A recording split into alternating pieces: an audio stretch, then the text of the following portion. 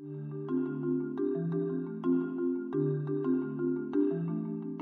all need to understand governance in an emerging new world. That's the title of our project, and it summarizes it very well. The world is changing. It's emerging as a new world. And we have to learn how to govern, not only ourselves, but to help others as well. Because if others do well, that's good for us. The demography of the world is changing very deeply. The developed countries all have falling fertility and rising longevity. So the age structure of the populations is being turned almost upside down. In the process, you find Russia, Germany, Japan, China losing working age population and population generally. That's a big deal. It's interesting that the three countries which still have the fertility longevity issues but are not losing populations are Canada, Australia, and the United States. What do these countries have in common? They're all countries built by immigrants and continue to have an immigration flow. And that flow has brought the best and brightest to our country and replenished our labor force. Is it going to continue? You have artificial intelligence. That's been getting lots of attention lately. But also there's 3D printing, which is a form of manufacturing. More and more we'll be able to produce the things we want close to where we are. Deglobalization, hello.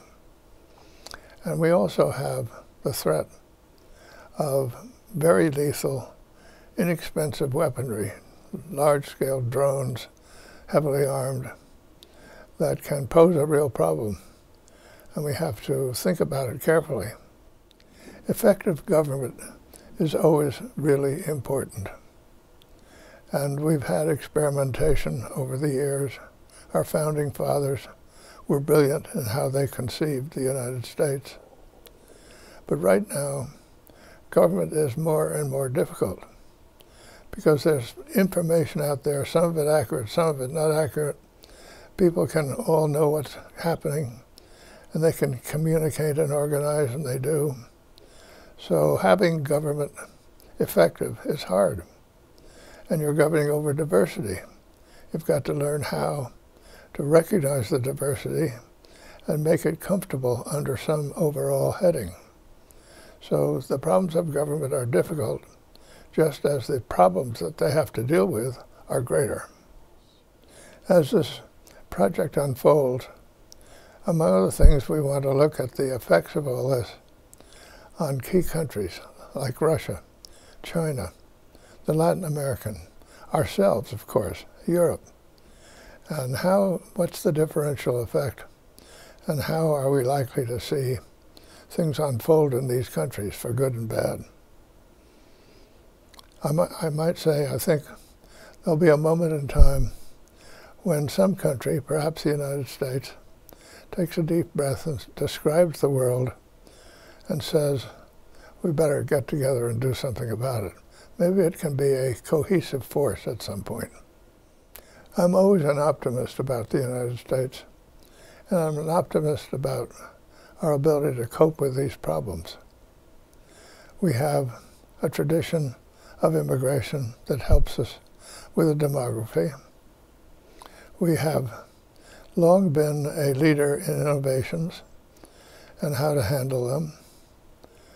We certainly can get it. We've been a leader in higher education for a long time, and there's no reason why we can't pep up our K-12 education. And of course, direct vocational training through community colleges is something we can do. So I think if we keep our act together and work on this, the United States will be able to do a good job of taking advantage of the positives that are involved in this and dealing with the negatives. We have a project here at Hoover designed to study all these trends, understand them better, and learn how to deal with them effectively.